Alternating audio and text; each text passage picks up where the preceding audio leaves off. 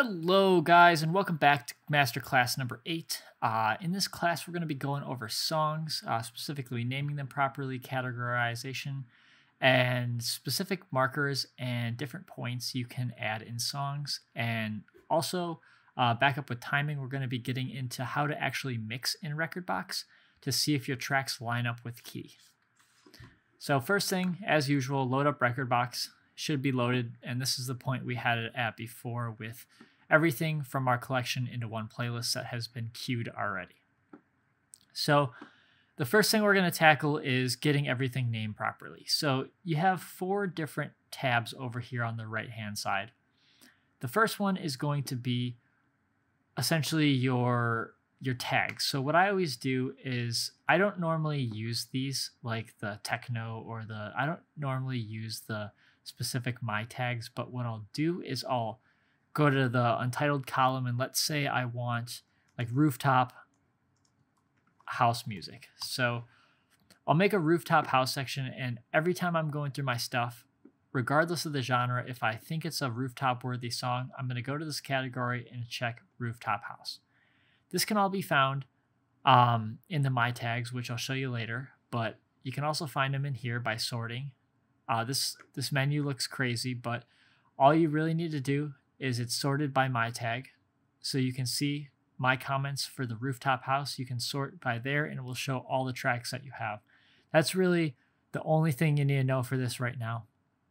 But otherwise, your second tab is going to be kind of stuff that matches or stuff that will work as you build your Rekordbox library. This will become more populated with stuff that it might work with based on BPM and key. Your third one is where you're going to do most of your work. So you have the summary of the track, which tells all the details that you can see in iTunes. And then you have your info section, which is Rekordbox specific to saving the actual on the my tag or the save file. That's why we make it MP3. So this is going to be, if you have 2 different Rekordboxes, this is what's not going to be transferable. So for example, all these hot cues and everything, if you were to give somebody this song, like you were to drag this to the desktop and give it to somebody else, since it's not in their Rekordbox and analyzed, it's not going to have this information. So this is why it's important to have it on an external hard drive. But for example, we'll load up this song. So you can either single click it or you can pull it into the playlist and it will pull up. So if you click down, it will go. So how I usually name my stuff, so I'll remove the free download from the song. I'll Command X or basically cut and then paste it for artists, hit enter. And then I'll always go through the genres once I have my artists done. So I'll go through here, clear the artists, put them in their artist format so it's not just one song and it's easier to search. And then I'll do the genres after that. So I'll do a couple of these really fast here. So this one, we don't have much information of. Sometimes they're right, sometimes they're a little bit off, but that's what you get from each artist naming their stuff a little bit different. You just kind of got to get your own system down. So I'll leave the bootlegs up just so I know what is on it versus having just the generic song name. Sometimes people will hide their tracks because they don't want other people to find them. I'm a big believer of if somebody likes your track, show them, because then by the next time you're going to have new music and you'll still have your old songs that you like. So we've done all the track titles, we've done all the artists, everything looks spot on to how it should be. So for example, the genre, we'll click this song, listen to the drop.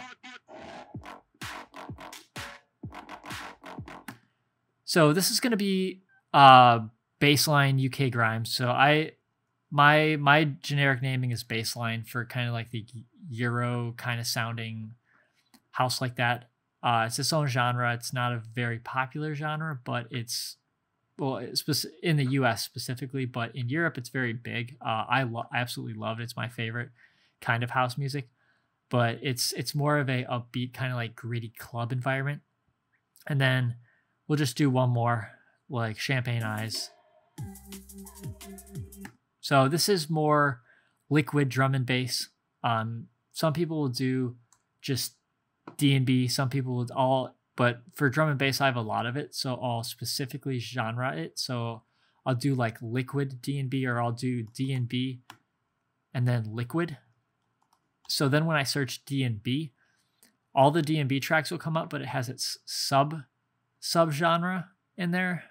If we're gonna, you can just go down the genre hole if you want, but it's a pain in the neck when you're first learning. So just your basic categories of music work well. It's just kind of distinguished like a drum and bass track versus like a house track. It's easier to see. So we'll do one more. So bass line again.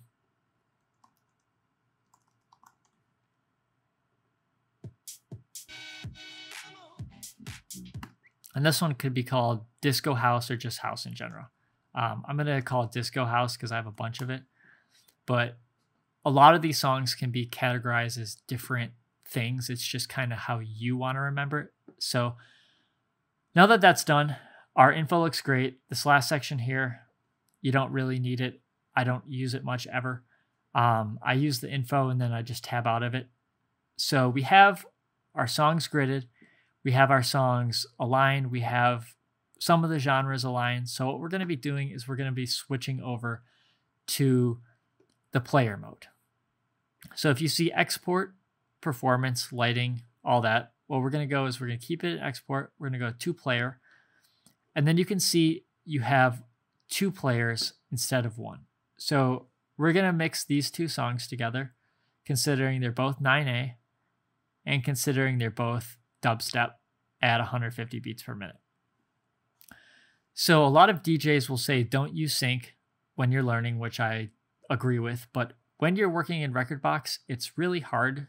So if I were to load this song and I were to try to get it aligned with the grid, I'm going to be a little bit off.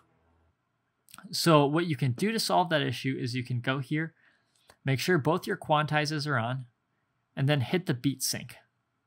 So what that's going to do is it's going to sync up the grids together.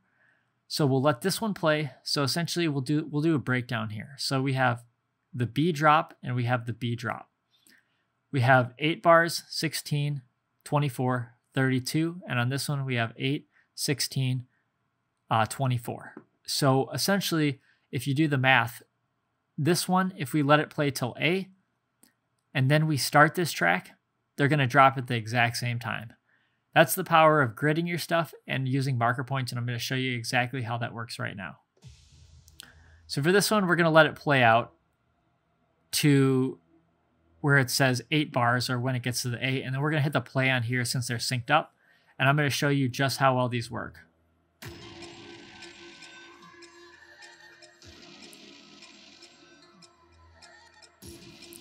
So you'll notice all the tracks are aligned. Some tracks just don't work with each other, but these are for now.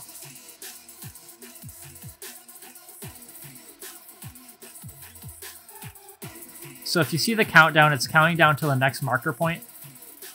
Once you get to the point, you can see it like now, it's at 8 bars for each of the songs. When those are lined up, you know they're going to be spot on with the drop if your grids are aligned properly.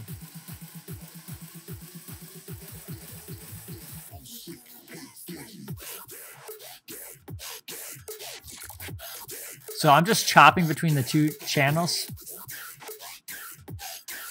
And you can see they sound pretty clean together. Same artist, but also at the same time, it's kind of dubstep. So we'll do 2 different songs now. So we'll do this one, which is at 127. And then we'll do another one. We'll do this one. We'll try to find one in the same key. So these essentially aren't going to work because of the keys. But I'll just show you what I mean. So we'll start this one off. And then we'll throw it on a loop, which are right here. So we'll throw it on a loop in once it hits 0 bars on there.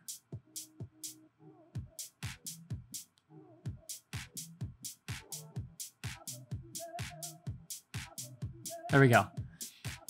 So now with our grids aligned, what we're going to do is we're going to hit play on this top track, and the bottom one's going to keep looping while the top one plays in sync. So we're going to hit it in right.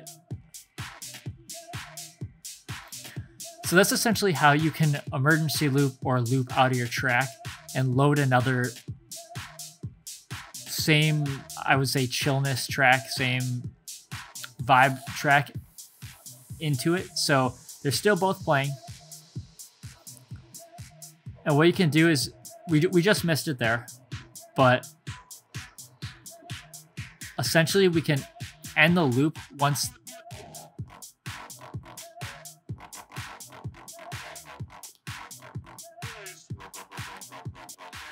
So if you can see, they're both aligned still. They're all in sync, and this is all done in Rekordbox. So it's kind of these two songs would not work together. So I wouldn't put them together. Completely different genres, completely different vibes. But it's just kind of to get you to show that regardless of the tracks being completely different, you can get the grids to align. So that's how I've got some of my best combinations of music. But other than that, this is the base of getting your stuff set up and seeing what works with each other in Rekordbox. Whereas most of the time, a lot of people think, oh, I need CDJs or I need club equipment to seed. No, this is how I do it. Like, I barely even touch my CDJs when I'm preparing a set. It's just seeing how these songs work together. And obviously, as your library grows, you're going to have a lot more options, and you're not just going to be limited to, okay, I can go from 11A to a 12B to another 12B. It'd be more so you have multiple 11As, you have multiple 9As, so you can see what works and see what doesn't. I would say in the same key, about half the stuff works, half the stuff doesn't, and it's just kind of figuring out what specifically that is for you. So I think that sums up Masterclass number 8. In the next one, we're going to be looking at all the final features you need up until the point where you export. But for now, that is how you mix in Rekordbox and how you utilize the 2-player. And this is all done in the free version. Every single version has this available. So I will see you guys in class 9.